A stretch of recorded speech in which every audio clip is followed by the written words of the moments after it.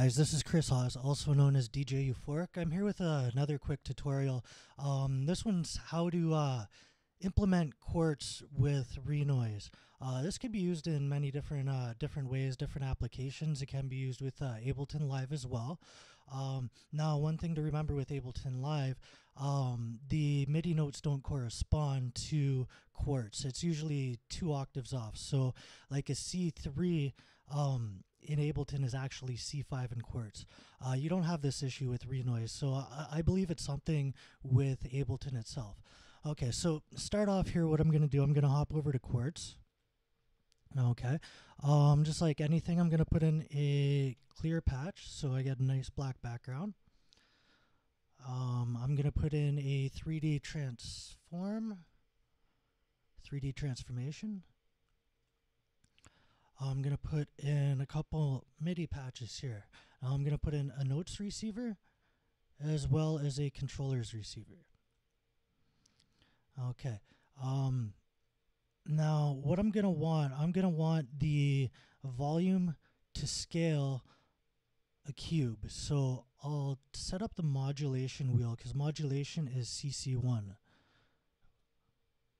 or controller code, controller command. Okay, so there we go. It's set up to the scale XYZ. So far, nothing's happening. We don't have anything in the transform. So I'll go into the transform. I'll put in a cube.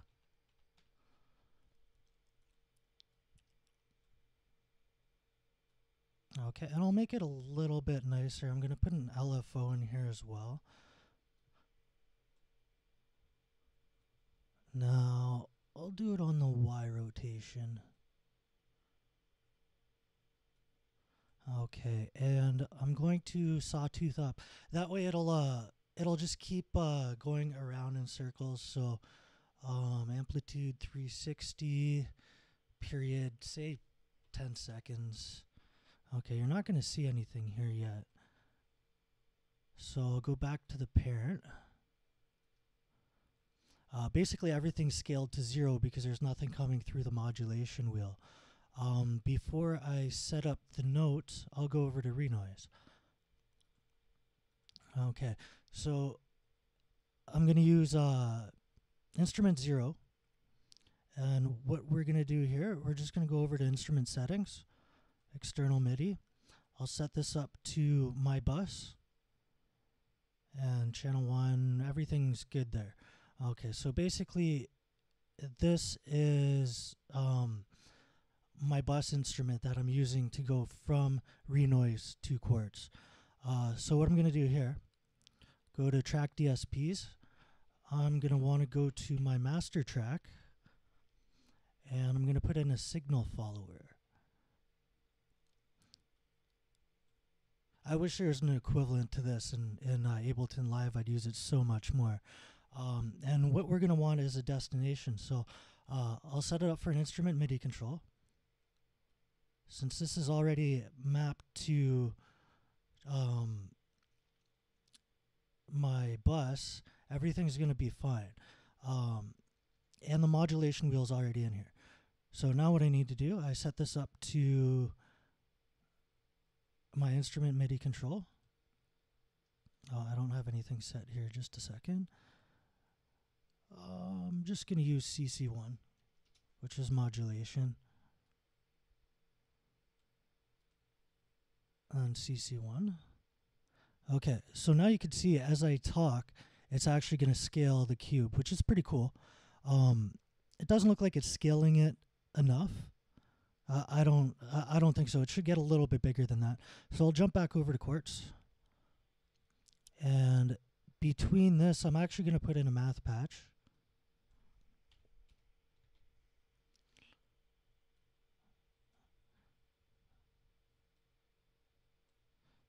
Okay, so this is going to go to the scales. There we go. And the math patch isn't doing anything yet. What I want to do, I want to multiply this by an amount of, say, 4. Okay, so there we go. It's getting a lot bigger. You can see it's actually spinning there as well, but there's still something wrong here. The lighting's not good, so I'll add some lighting. just so you get a little bit more depth here. So add lighting. And what I could do, I'll actually take everything and drop it. I'm going to cut it. Go into my lighting. I'll just paste it in here. Okay, so now we have a little bit more depth.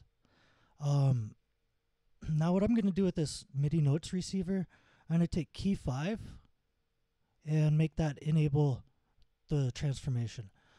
So I go back to here, note 0. Make sure I'm not on my mic input track. I got that coming in a line in. Already set up to 4. Actually, I'll set this up to 8. Let's check my BPM here. Go 128 and usually use 8 lines per beat. Just gives me a little bit more control over what I'm doing. Edit. Okay, and I have it mapped to C5. So every time I hit it, you're gonna see that flash.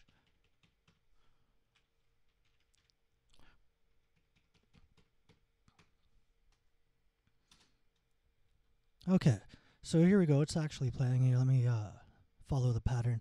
So you can't really notice too much, but it is going on and off with the beat.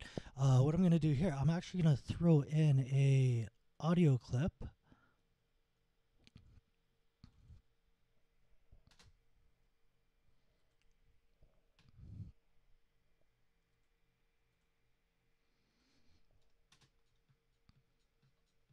Okay, so it might be actually scaling too much now.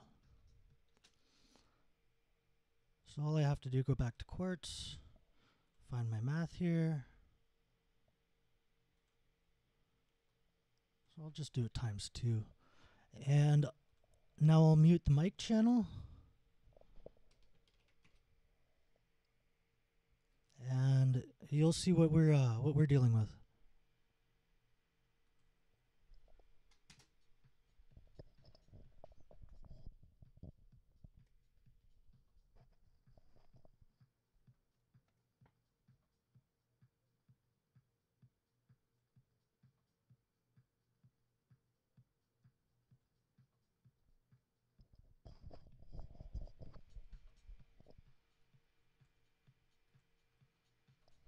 Okay, I don't think you could hear anything, so what I'll do, I'll turn things up.